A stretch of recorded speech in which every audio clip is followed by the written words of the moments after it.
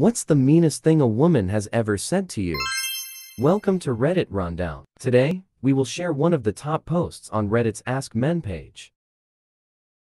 "I want a divorce and I'm keeping the house," said to my face as my father lay dying of a heart attack. Spoiler, she did not get the house. I dumped all my savings into a lawyer who uncovered a years-long credit card scheme she was running. 1. Sign here or you're going to jail for a long time. Conversation later, I was a free man.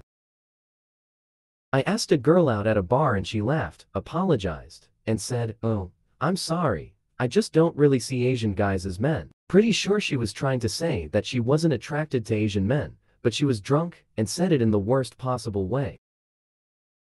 An ex said I had a baby penis after we broke up, and she hooked up with another dude. It hurt a bit, but I measured the willy and realized I'm above average and that she's just a shallow witch. "You're a witch, Ariseed. Never thought one of my most upvoted comments would contain the phrase, baby penis. Huh." My ex-wife and I were having an argument and when backed into an intellectual corner, rather than admit I was right or apologize, she saw fit to simply unload on me every insecurity I had ever confided in her. At that exact moment, I felt the last drop of love I had for her drain from my heart. "You look like you'll be a rapist when you grow up." My ex-wife once said to me, "Why don't you just kill yourself like your brother did?" This was less than a month after he had killed himself. First and only time ever felt the urge to hit a woman. I didn't though.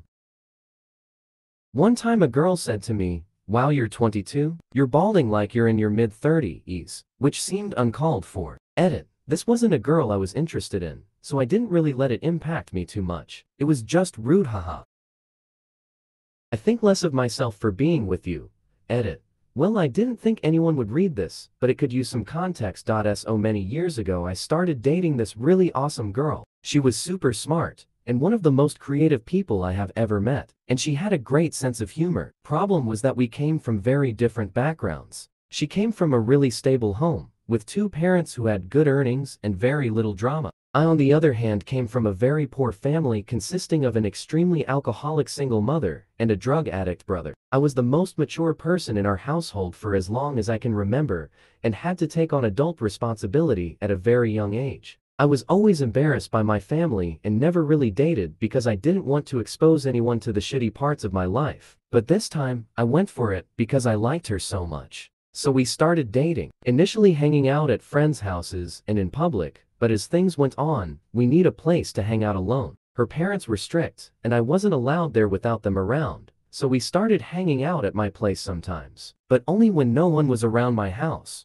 Eventually, my mom overdosed again, and I had to put her in rehab, and this allowed me and the so to hang out at my place all the time. Things were going really well. But eventually she became suspicious as to why she had never seen my family, or why I never spoke about my family or any part of my past that relates to them. It was around this time that my mom got out of rehab, so I invited my so over one time to meet my mom. I knew it wasn't going to be good, but I thought I should just show her what my life is actually like. Well, my mom was wasted and was belligerent. My mom didn't even let my so speak because she was babbling. It was a struggle to get my mom to bed, but after I did, my so told me that she felt like I had tricked her, that I had hid all this darkness from her until she was emotionally invested. Before I could respond, I heard my mom take a hard fall, and I rushed to check on her. By the time got my mom back to bed, I came out and saw my so standing in the doorway about to leave, and that's when she turned and said it, "I think less of myself for being with you," and then she walked out.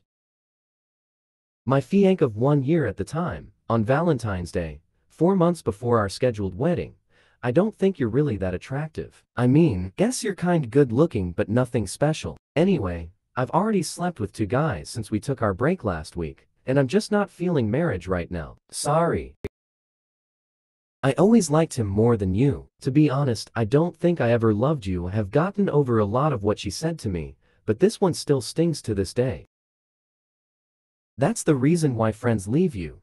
You don't work and try enough. Stop fucking crying and man up already. We need to go for this dinner party, and you are an embarrassment. Ex-girlfriend. The day I failed architecture masters while being in a depression. She found me crying in the shower, wanted to become an architect since I was 10, and had a real hard time to see my dream get crushed. To clarify my situation, That master's was a 32 hours workweek combined with a master education on Tuesday night, Friday, the whole day. Living on 4-5 hours sleep per night due the workload. I was sitting on my bed and she had her head in my lap. I looked down at her and smiled. She looked up at me and said, "I hope our kids don't get your nose." After being married for nearly 15 years, I love you, but I'm no longer in love with you. I don't care to collect insults. To carry those around can only make you weaker. I have no idea what the last insult I got was, and I don't care. It's not my problem if I don't choose it to be.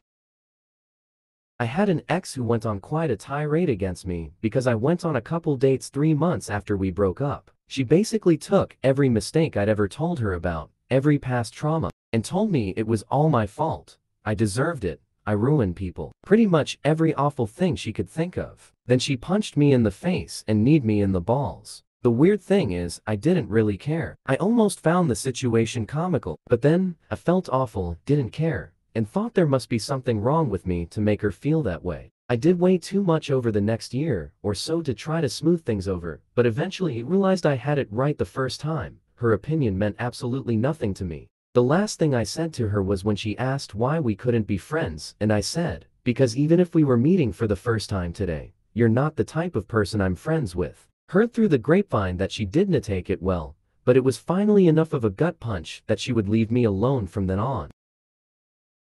Was told she doesn't see how any woman will ever be attracted to me and that I should be eradicated from Earth because I'm short. I still deal with insecurities. I don't mind if she's taller than me, but damn man, that one sucked. First time meeting her through a mutual friend. Took one look at me in disgust, and then later on that night, she drops this on me for no apparent reason. Apparently she thought I was insufferable. This is Reddit Rundown. If you are new here, please don't forget to like this video, subscribe to our channel, and hit the notification bell for more updates. Thanks for watching.